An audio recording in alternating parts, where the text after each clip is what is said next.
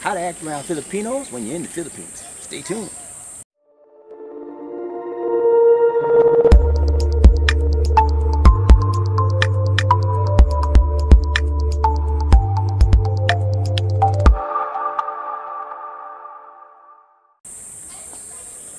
Hello my friends, this is Bobby D coming to you from Talamban, Cebu, Philippines. I'm having an awesome time in the Philippines today. Hope you are as well wherever you're from. Hey, today I want to talk to you about how to act around Filipinos when you're in the Philippines.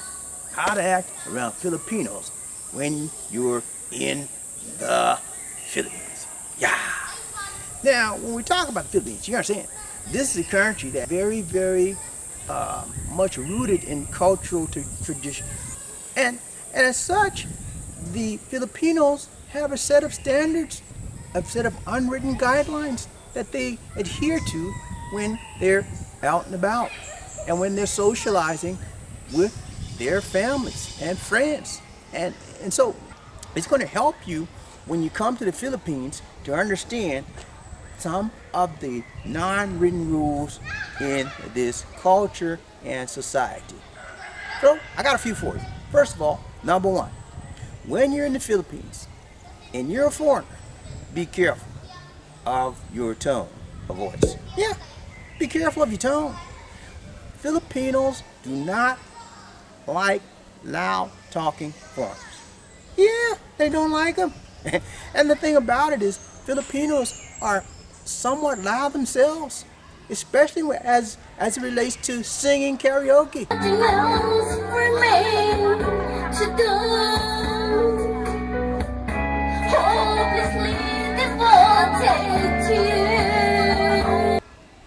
I mean, but when you're around Filipinos, if you talk loud, from a foreigner, they think it's rude, and they don't want to be around you. Okay, so watch your tone of voice. Watch if you're loud or not, because it would offend It would offend a Filipino. Now, one example is, Lisa D and I were getting our licenses for getting married years ago. I went into City Hall office. I politely asked the lady at the counter what was the procedures, and she wouldn't tell me. She just kept telling me sit down. So I sat down for 15 minutes, and I saw people coming and going. So I asked her again, ma'am, can you tell me what the procedures is? She said, sit down, sir. I said, ma'am, and I got a little perturbed. I raised my voice. I said, ma'am, I'm not sitting down. I've been sitting down for 15 minutes now. I want to know the procedures. Okay, she said, okay, sir, I'll tell you. And she told me what I needed to know. I sat down and waited my turn. So as soon as I sat down, the guy next to me, Filipino, got up and walked away. And it was okay with me. And the next thing I know, he was staring back at me, looking mean. I asked Lisa D, what's going on with this guy? He's eyeballing me. For some reason, looking mean. He said, you were loud at the desk. I said, what do you mean? He said, you raised your voice. And Filipinos don't like loud talking foreigners. Lesson learned. So, first thing, remember, watch your tone of voice. Second, when you're in the Philippines, you have to go not according to your local time, not according to Philippine Standard Time, but you go according to Filipino time. Not Filipino Standard Time, but Filipino time. Okay? What does that mean? That means that whatever time you're told that you'll be met by a Filipino, or you're supposed to be someplace, a Filipino is supposed to be someplace at a particular time, always expect them to be late. If you expect to be there, if you say, I want to see you there at 5 o'clock, expect that Filipino to be there at 5:30, 6 o'clock. They'll always be at least 30 minutes to an hour behind whatever time you stay. And they think it's perfectly normal. So that's called Filipino time. One other thing is this. Whenever you're around family of the Filipino, do not, and I repeat, do not disrespect the family. And the way to respect the family is by addressing them in the proper way that they should be addressed. Now, in America, if you met an older person, you call them by their first name, John, Bill, or Susie, whatever the first name is.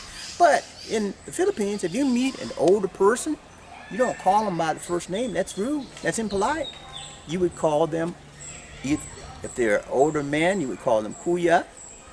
Or if they're an older lady, you would call her ate. Okay? Now, that's showing respect. Now, if they're a grandmother or grandfather, you would call the grandfather Lolo, and you would call the grandmother Lola. You don't call them by their first name. They think that's disrespectful. One of the things about the Philippines, they have a deep, overriding respect for the elderly and the aged people. Now, okay, so the third thing. Whenever you are in contact with Filipinos, you're out and about with them, and you come upon an older person, a senior, you should generally do what's called the blessing. Okay? And that's when you take that senior's hand, just like this, and you place it on top of your forehead. Bend over, place it on top of your forehead. That's called the blessing. Okay? That is thought that that senior is aged and respectful and wisdom, and they're passing the blessing of their wisdom, the blessing of their seniority and wisdom and knowledge over to you. It's called the blessing. And if you're dealing with a senior, you're expected to do that. You just don't go shake their hand. You take their hand, place it on your forehead. That's the transfer process. Now, it's also called the blessing, or it can be called mano. Okay? Those are some of the terms. Now, that is to distinguish between another term that a lot of Filipinos do, some Filipinos do, is called beso beso. Now, that's an old Spanish term. It means kiss. That's one thing they greet. When you greet someone, you can also do a beso beso. That means you kiss them on each cheek, politely. Side to side. You kiss them on each cheek. It's called the beso beso. Now, you don't see that a lot nowadays, but just be aware that if you see that, that's another traditional cultural thing that they do here. If you ever get in any discussions whatsoever about sports and about boxing, never, and I repeat, never disrespect Manny Pacquiao.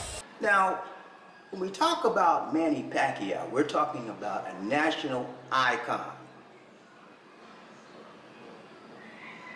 a hero in the eyes of the Philippine people.